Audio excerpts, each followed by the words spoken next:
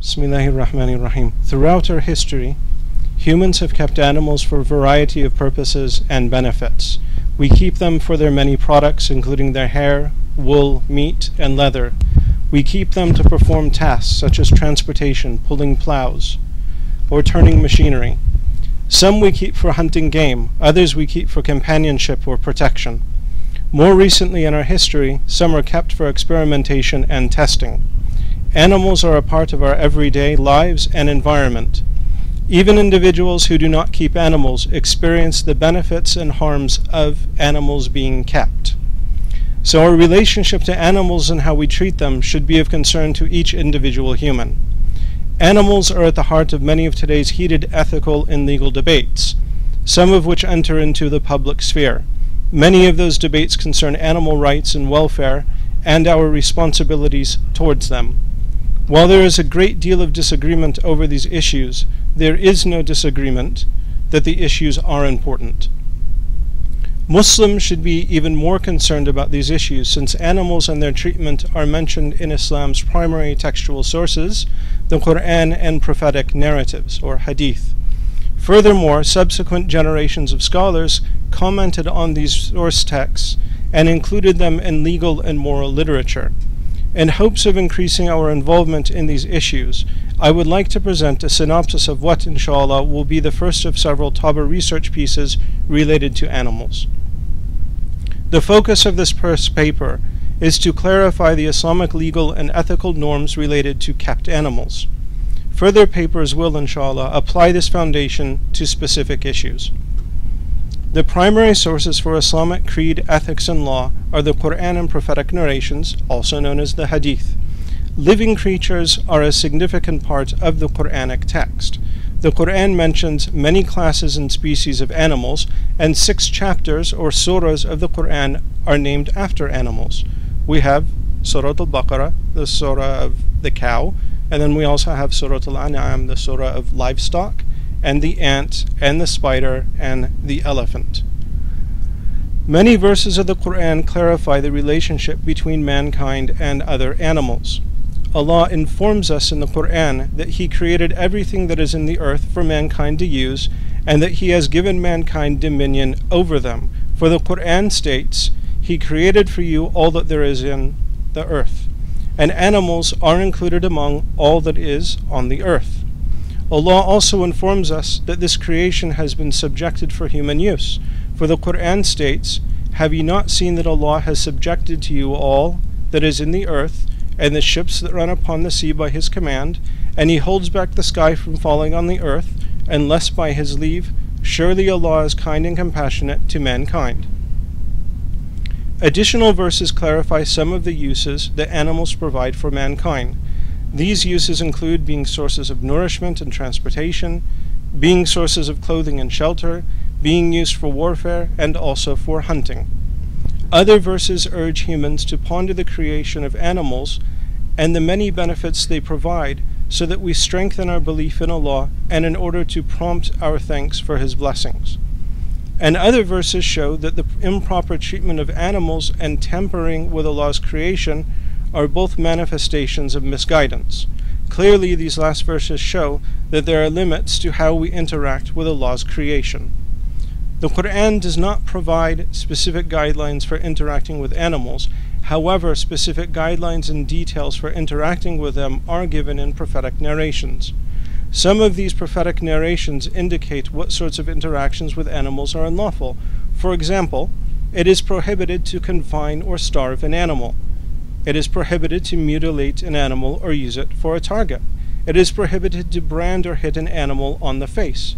It is prohibited to take young animals from their parents, or to burn animals, or to damage their habitats, or to render an animal community or species extinct, or to cut flesh from an animal while it is alive, to deprive a mother's children from her milk via excessive milking, and it is also prohibited to burden an animal with more than it can bear. Other prophetic narrations indicate several obligations and duties towards animals. For example, it is commanded to provide kept animals with adequate food or to let them provide for themselves. and it is commanded to avoid harming animals whenever this is possible, and it is commanded to trim one's fingernails when milking, and it is also commanded to leave enough milk for a mother's offspring. Other narrations indicate that it is permissible to kill vermin and aggressive animals, and that it is permissible to keep animals as pets, and that good treatment is a cause for forgiveness, and that bad treatment is a cause for punishment, and also that animals experience feelings and mental states. For the sake of brevity, I will mention here several hadiths that cover the bulk of the points I just mentioned. But in the paper, you will find a hadith, you will find evidence for every point that I just made above. So the first hadith is that Abu Hurairah, and may Allah be pleased with him, reported that the Messenger of Allah, may Allah bless him and give him peace, said, "A person suffering from intense thirst while on a journey came upon a well.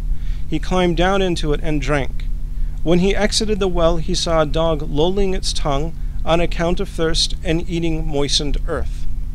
The person said, 'This dog has suffered from thirst just as I had suffered from thirst.'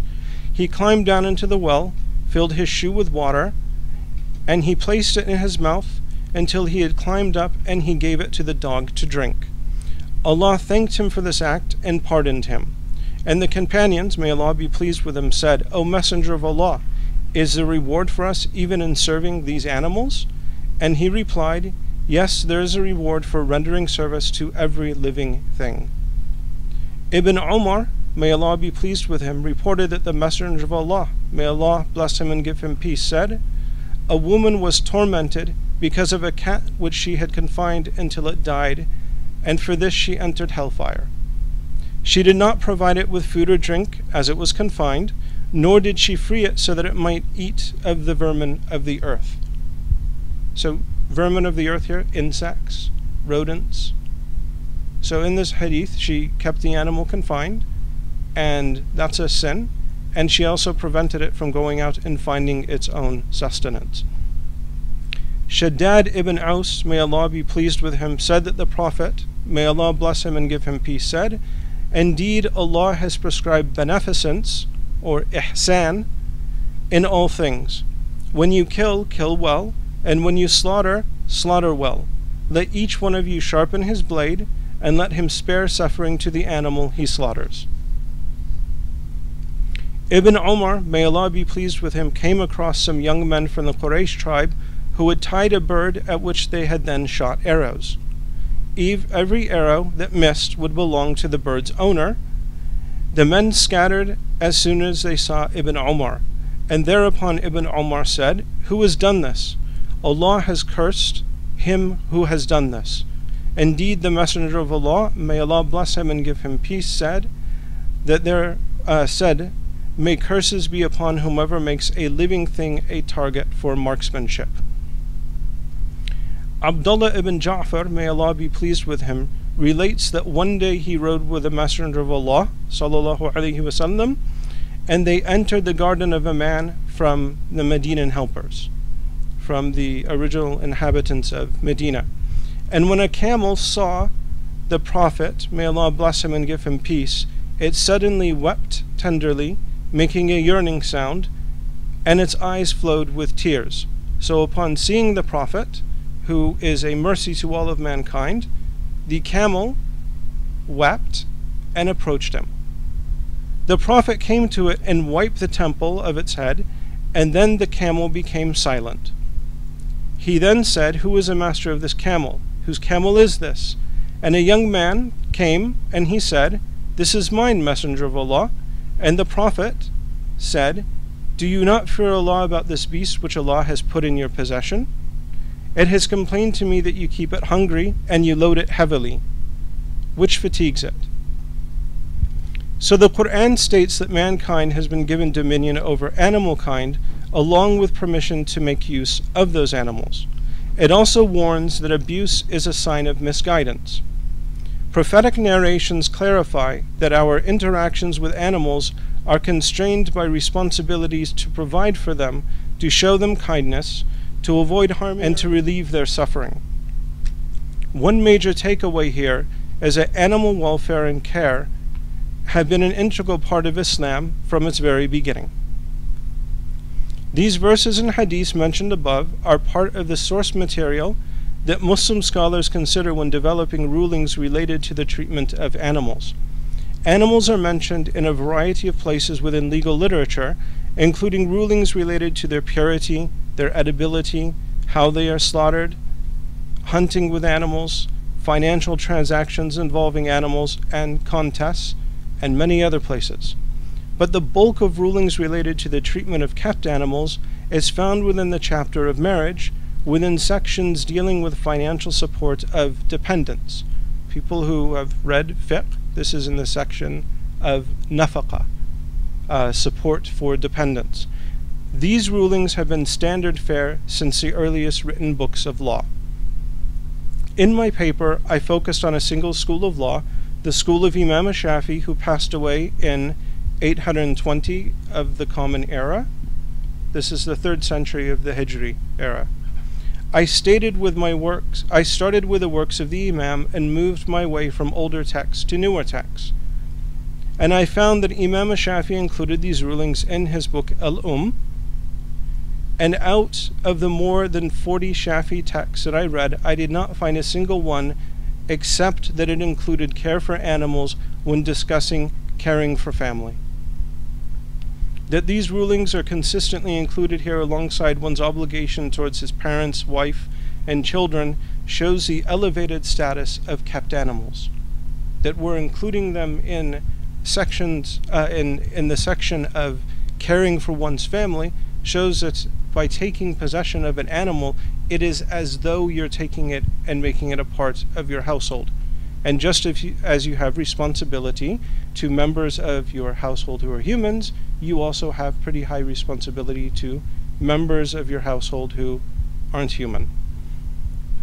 Imam al-Ghazali, who passed away in 1111 Common Era, so he was approximately 300 years after Imam Shafi'i, provides a typical coverage of this section in his book known as Al-Wasit. He writes, "It is obligatory for an owner to provide fodder for his animals, since their lives are inviolable, and due to this inviolability, it is not permissible to abuse them, nor to slaughter them except to eat them.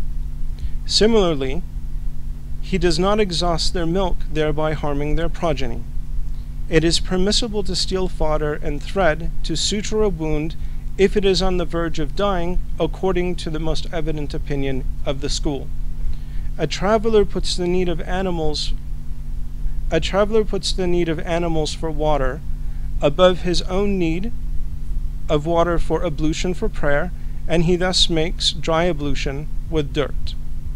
This is known in Arabic as tayammum. When there is an absence of water or an inability to use water, we are allowed to use dirt as a means of rendering acts of worship permissible. So even though water is the base and that's what we're obligated to do, here we have a case where an animal's need of that water is considered of a higher priority than us using that water for an act of worship.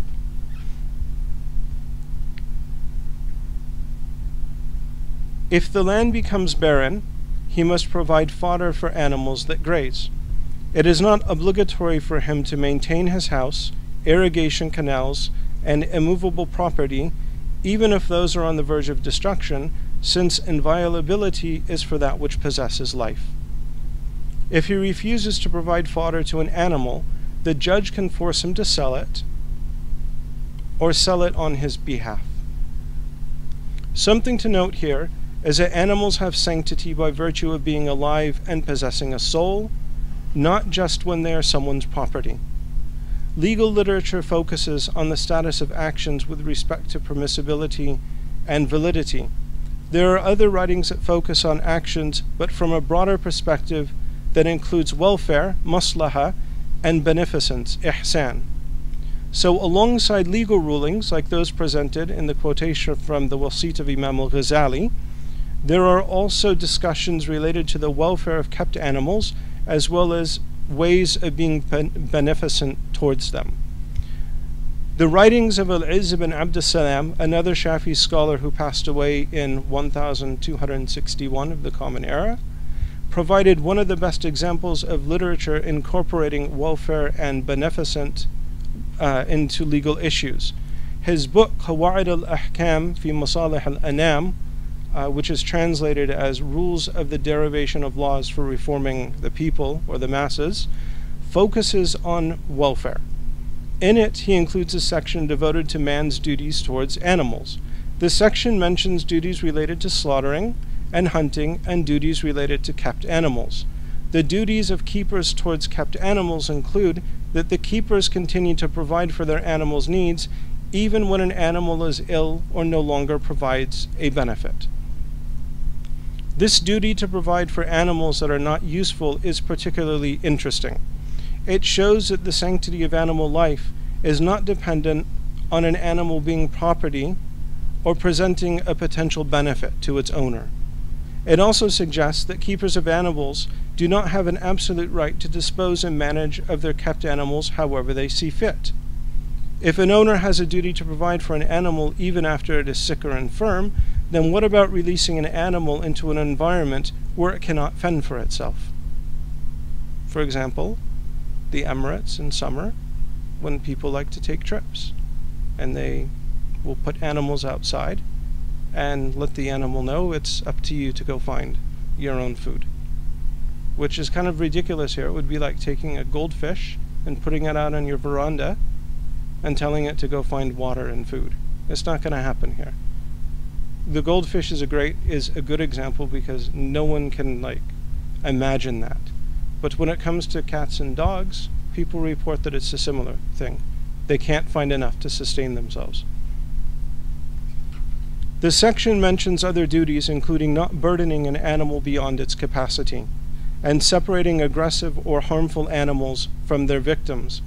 It is also a duty to provide animals with shelter and pasture that is appropriate and well kept, and to allow animals to mate during their mating season. Al-Izz ibn Abd Salam also wrote about beneficence towards kept animals in several parts of his Shajarat al-Ma'arifa fil Ahwal, translated as trees of all sorts of knowledge and states.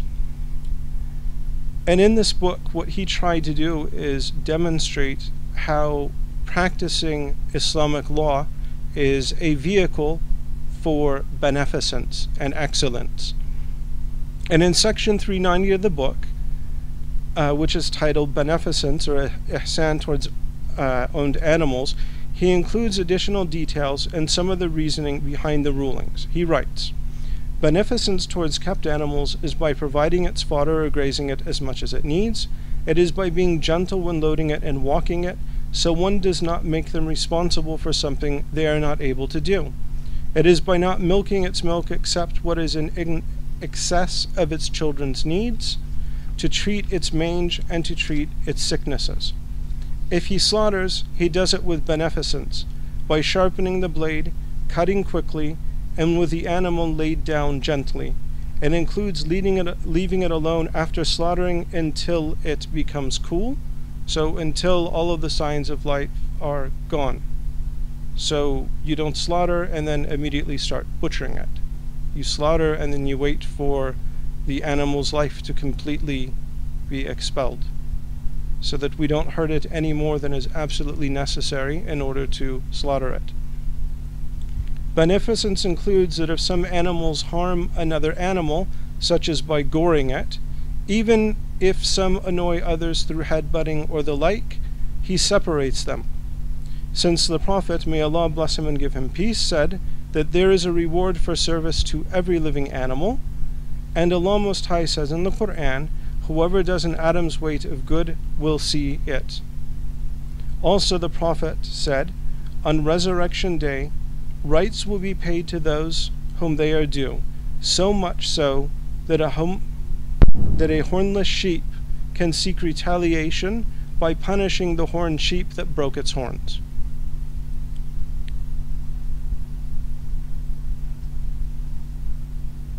Whoever sees someone load an animal with more than it can bear is to order him to reduce it.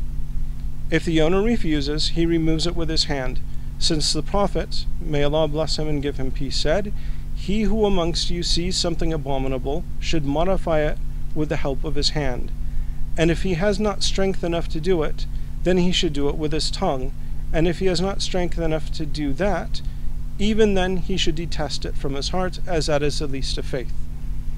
He, may Allah bless him and give him peace, also said, "When you travel through a land where there is plenty of vegetation, you should go slow and give the camels a chance to enjoy the benefit of the earth. When they travel through a land where there is a scarcity of vegetation, you should hasten with them." And in another narration he said, "A prostitute was forgiven as a result of giving water to a dog."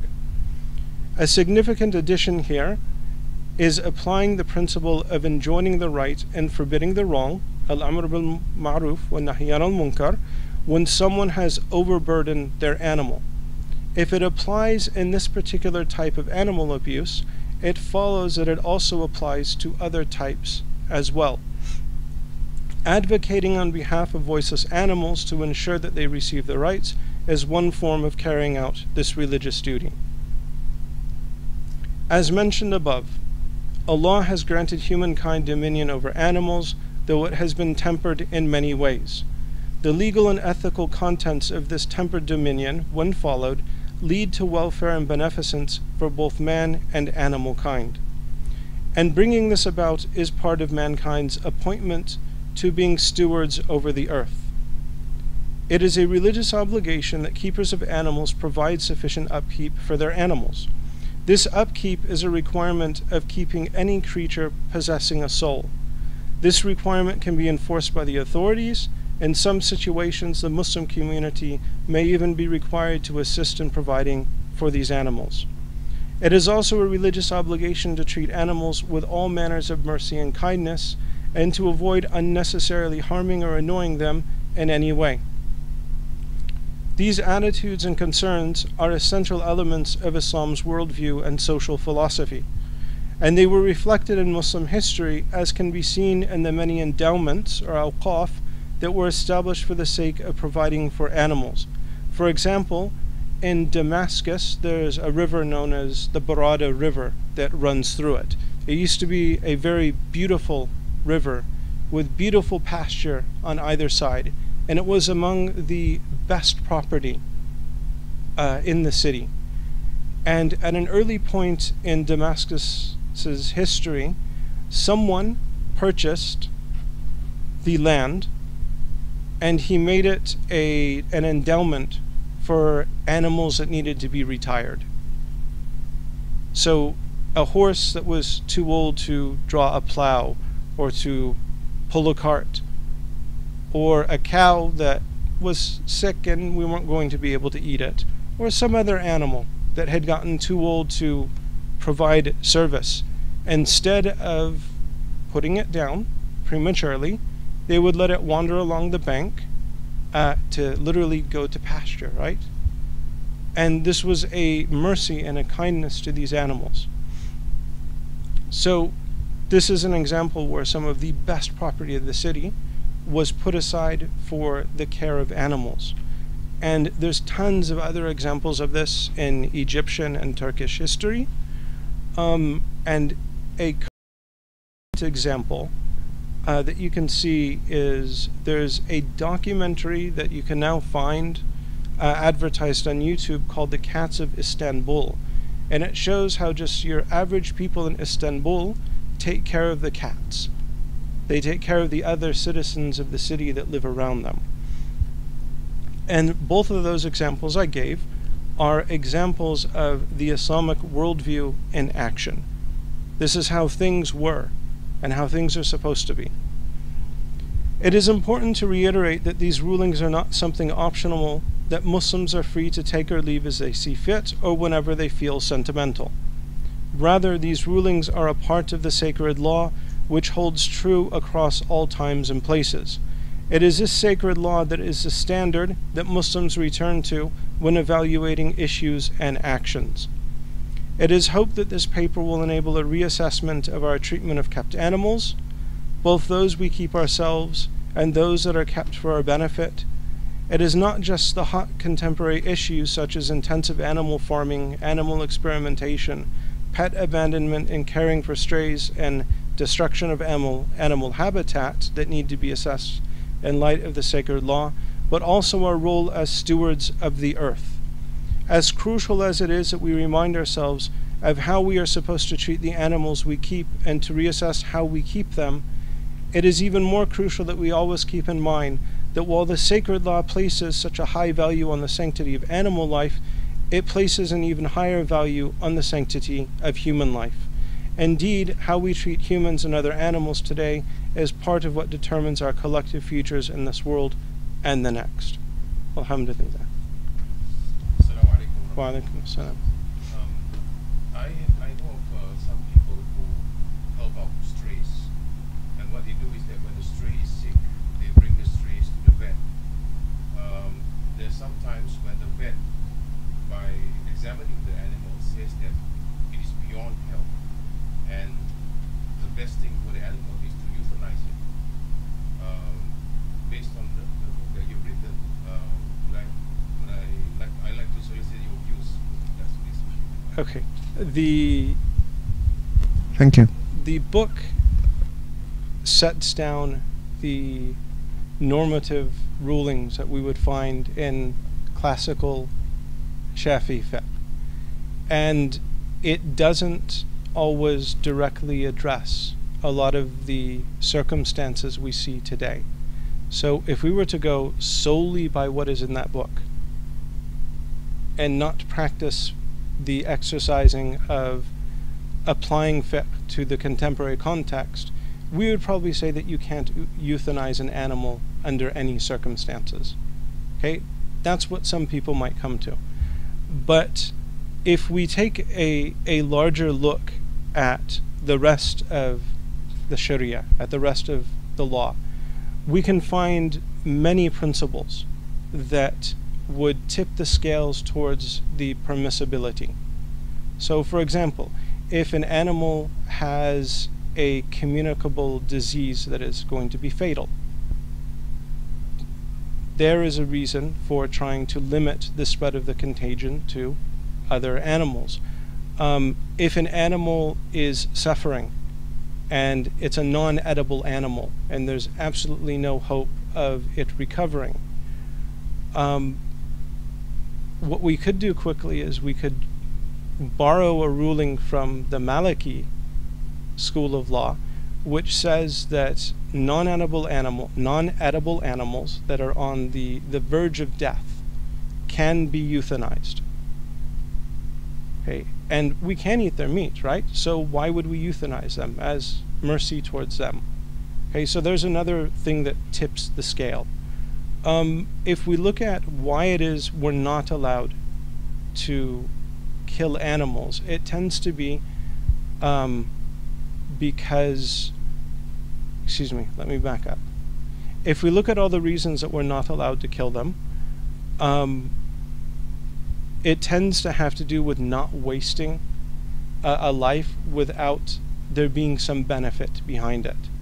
So in the case of an animal that's edible, we would slaughter it and, if possible, make use of its meat. In the case of a non-edible animal, we could look for other benefits. So, for example, the benefit of public health, right?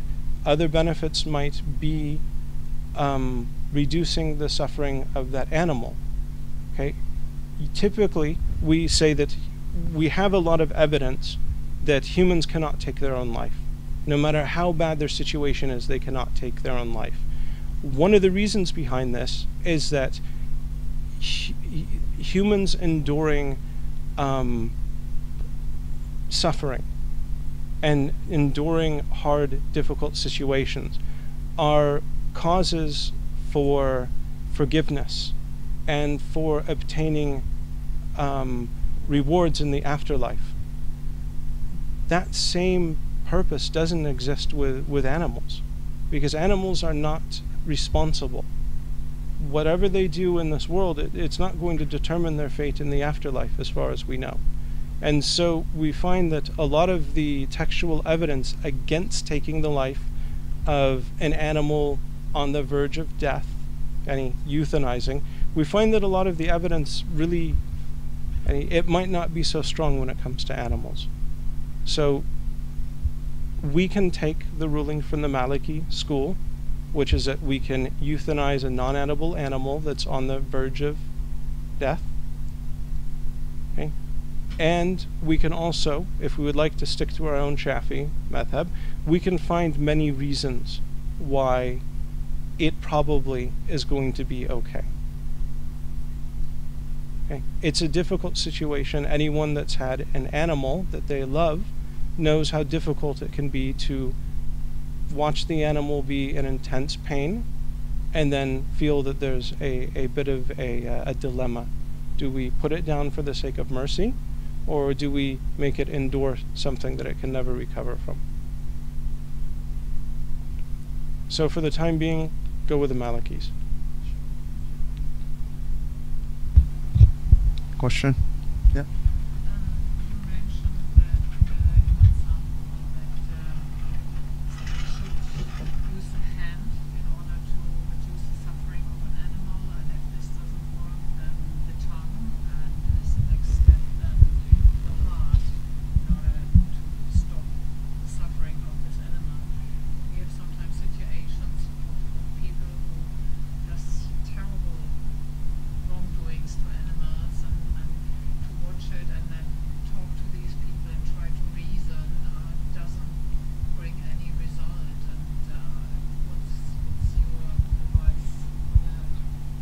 I think I'm more in need of your advice on this one, since you deal with the practical matters.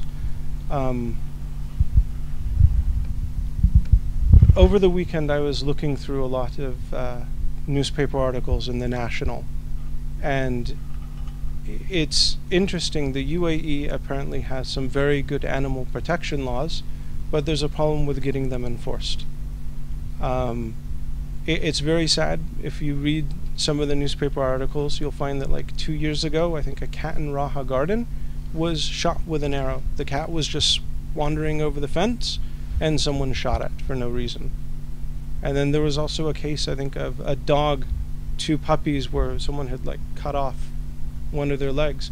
So there's lots of abuse that goes on, and even though the law is there, it's very difficult to enforce. So I don't know how we can get them to enforce it.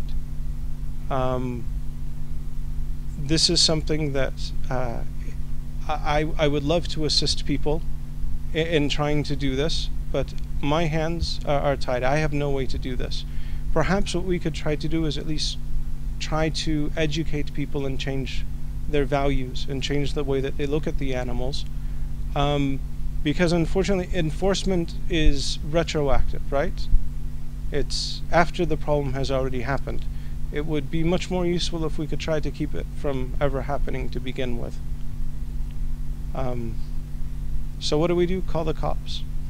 Other than that, I don't know. It's a good idea. Just call the cops. And, how has anything been effective? Have you found anything to be effective? Some people are open to reasoning, some people are not, and it doesn't matter of nationality or religious background, it really goes across the board, unfortunately.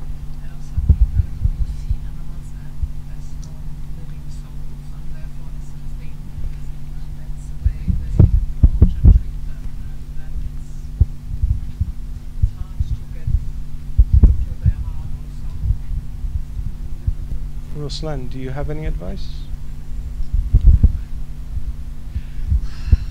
I think what you said, education is a very important thing, but also education that comes, especially in a country like the UAE, that comes from the top. We are a volunteer organization, for example, and we are mostly run by Western people. So for us, of course, to talk to local people and to Arab community comes across as sometimes lecturing or patronizing, so it might be misunderstood. So if it comes from the government in a much stronger way, in a much more committed way, I think that would be extremely helpful. That's one possibility. Hopefully we'll be presenting the same paper. This paper is in both English and Arabic, and I know that we've sent copies to our colleagues in Al-Qaf, the Religious Endowments Department. So I know that this is something that they will be reading and taking interest in, and hopefully in the future this can be something that they do speak about in public. From what I recall, Falcon Hospital, on their website, they have a document that tries to show, I guess, religious supporting behind the proper treatment of animals also. I had hoped that some of the vets would come also, because it might be useful to supply them with some of this material in Arabic to give to people that they see abusing the animals. Ruslan, I hate to put you on the spot, but how should this be handled? This is still actually in the for the other attendees. The reason for referring to me is because I'm currently employed by Abu Dhabi Police, and what I'm involved in right now is something that has to do with recommending the possibility and the feasibility of providing wider authority to the police to investigate and to prosecute cases involving environmental issues, which includes animals. So inshallah, the paper is being prepared. I'm one of the team that's preparing the paper and the proposal, inshallah. And although it's not firmed yet, but it is being discussed and it is being looked at.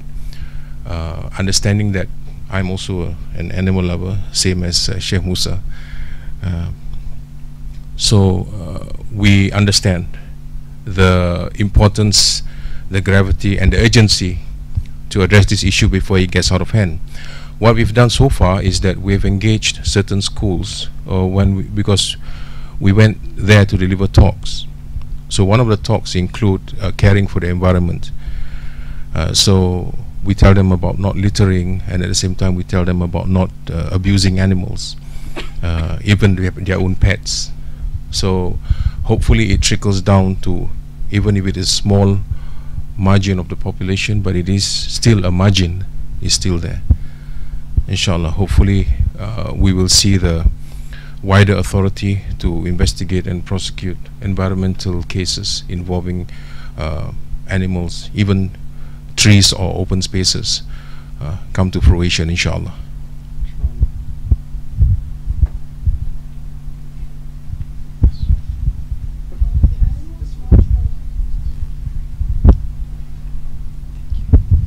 The animal's natural habitat is their environment. What's your opinion of people taking them out of their environment and buying or selling of them and farming them as a pet? Are you referring specifically to like exotic animals and wildlife? It can also that, like to wild animals. Okay. I know some people personally who took tigers. Okay. When it comes to things like cats and dogs and horses and cows, these animals have all been domesticated. They've been around people for thousands of years. And because of that, when they're around people and around civilization, that's become almost their natural habitat. It's at least a habitat that is not completely foreign to them. In the case of exotic animals, like taking monkeys and taking leopards and tigers out of their natural environment, I personally don't see a reason to do it unless it's for the sake of preserving that animal. Okay, there are some endangered species that do need protection from human beings, and they need protection from just dealing with environmental issues that are going to render them extinct. those I think need to be put in places that will keep them safe.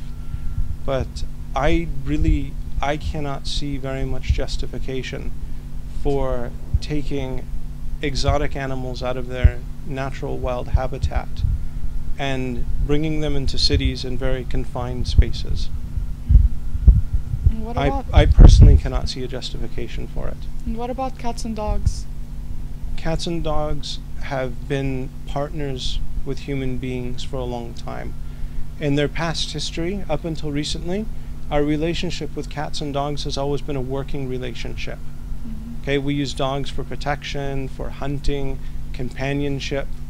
We use cats for pest control, right? And there is this symbiotic relationship between us and them. It's only been recent, within the last 200 years, that we've started breeding animals purely for aesthetic purposes. Okay, so trying to come up with breeds that look a particular way and don't have any real practical function. This is a very recent thing. And when people sell and buy animals, what is that supposed to be? This is something kind of complicated, because when it comes to animals that are edible, we can engage in trade. But when it comes to animals that are not edible and are not pure and or do not have any real benefit, in those cases sale becomes very difficult. It's no longer a valid sale.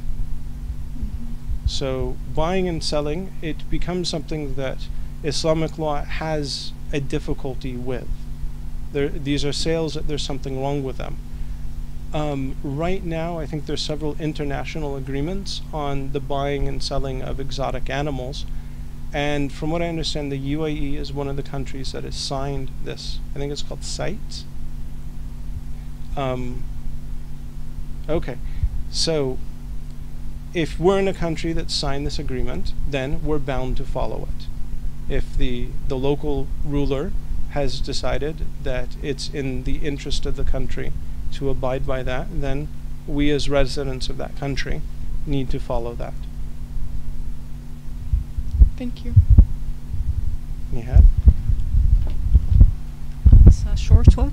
From a fiqh point of view, this means that giving sadaqah, that is in financial terms like money or cash, for animal welfare or for animals in general, that would be still have the same thawab just as giving sadaqah for human beings? Okay, we can give sadaqah, we can give voluntary charity to animals, yes. We can't give zakat to animals. Oh, Okay, we can give sadaqah, So we can it's give sadaqah. voluntary charity.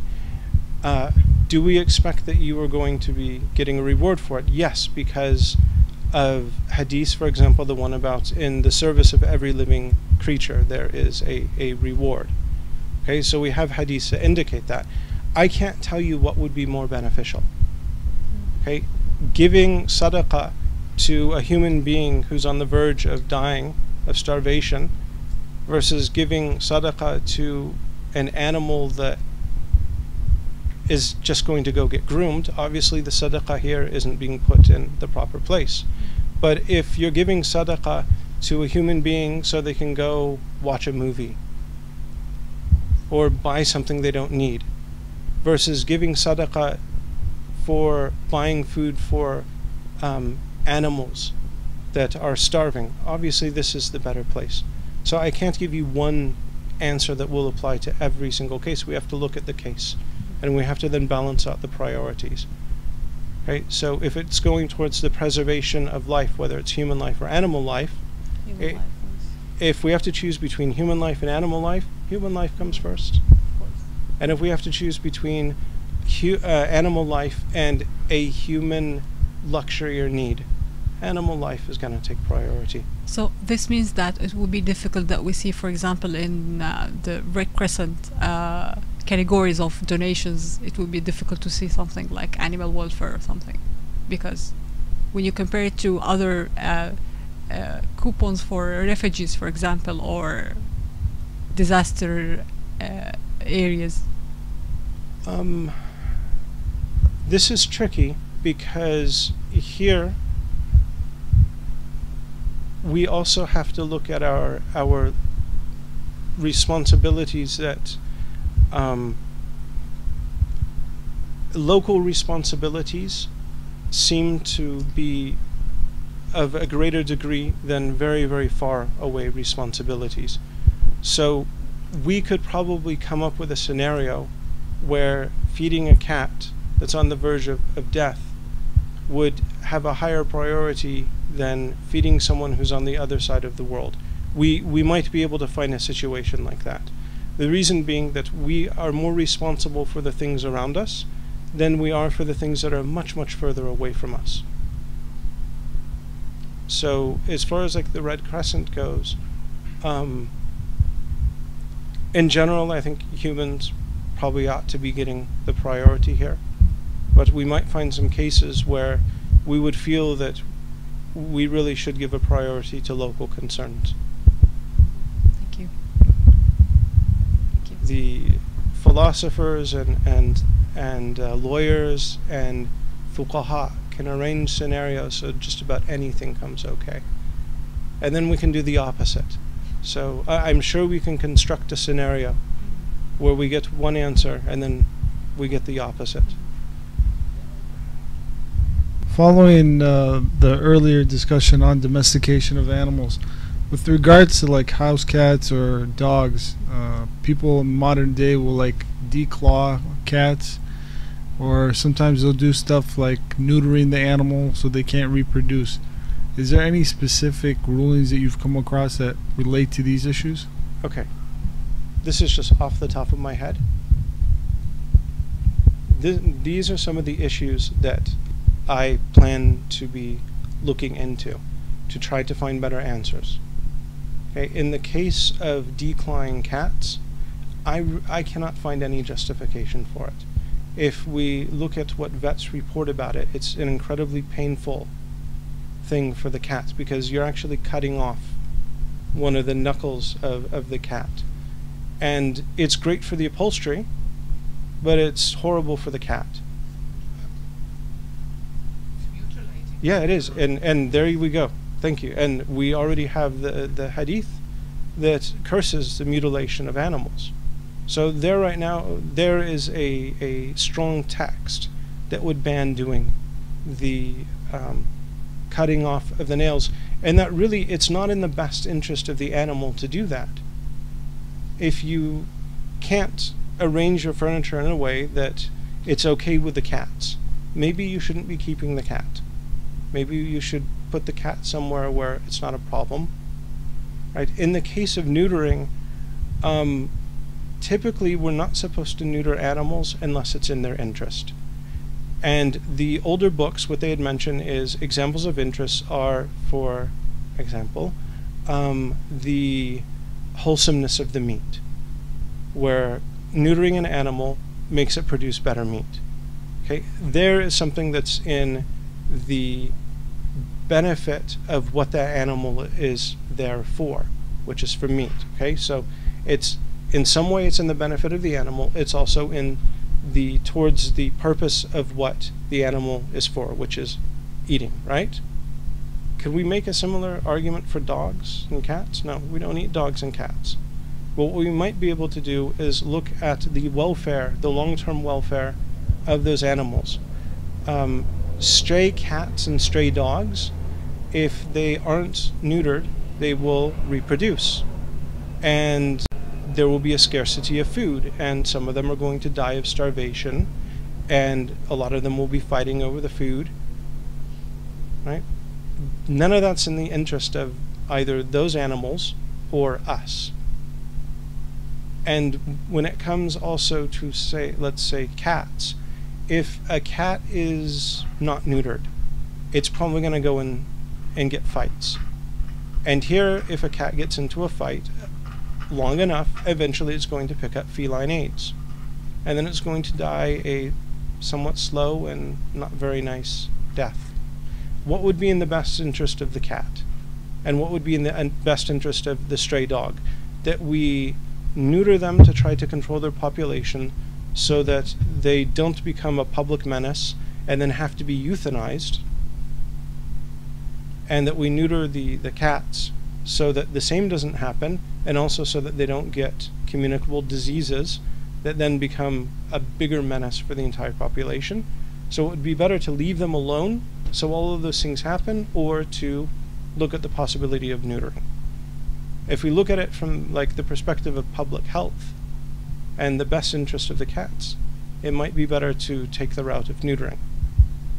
Might be. We are dealing with this on a daily basis because we work for a cat organization, Feline Friends, and of course we get many times confronted, why do I have to sterilize my cat, and why do street cats have to be sterilized? One reason is, as you rightly said already, they get in terrible fights with horrible wounds, and these wounds get infected, especially when they are outside. The flies go in there, the maggots go in there, and these cats die really, really horrible. They get the FIV, so it's highly contagious, so they spread then a disease which impacts all the other cats. Plus, if you sterilize a cat, it lives up to 7 years longer because it can't get urinary infection or cancer of the reproductive system. So it's much, much healthier for the cat.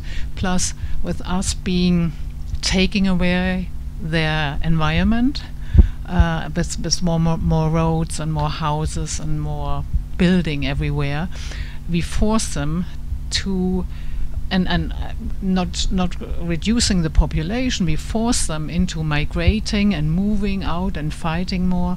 So in a way we are causing their misery. So I think we have in a way the responsibility to help them reduce their misery or make it bearable for them. So that's why we support sterilization in a very strong way. Nelson, was it satisfied for now, or? Yeah,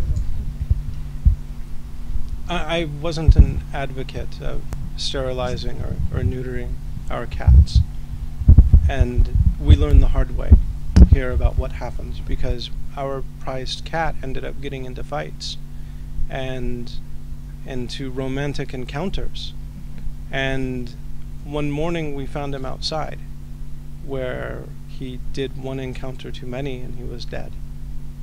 And this is one of those things, if we had sterilized him early enough, he probably would have been staying home that night. And again, if we look at it from the perspective of what's in the best interest of the cat, what's in their best interest, living a short, horrible life full of lots of fights, or living a longer life where there might be less competition with other cats because they haven't been born, which would be better? I think having a smaller population of cats would probably be better. And there's been tons of studies about what they call it, trap, neuter, and release. There's been a ton of studies about TNR and its effect on cat colonies, and whether the cat colonies end up coming to like a stable size, and the overall health of the colony. And what they typically find out is it's a very good benefit for those cats. So while they might not have progeny, they at least will have a decent life.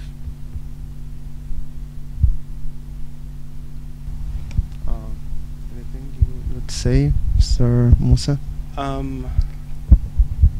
For people who are involved with animal advocacy, we're here to help, inshallah. If there's any information that I can provide you, if there's anything that you can help me in trying to research topics that are pressing and need to be answered, just let me know. We're at your service. And inshallah, we'll see you in the future as more papers come up on this topic, inshallah. Thank you all for attending. I know this is early in the week. People have other things to do, and you've given us some of your prime time, so I thank you for that. Thank you very much, Mr. Musa, and thank you guys for coming, and I hope to see you the next events, inshallah. Thank you very much. Thank you.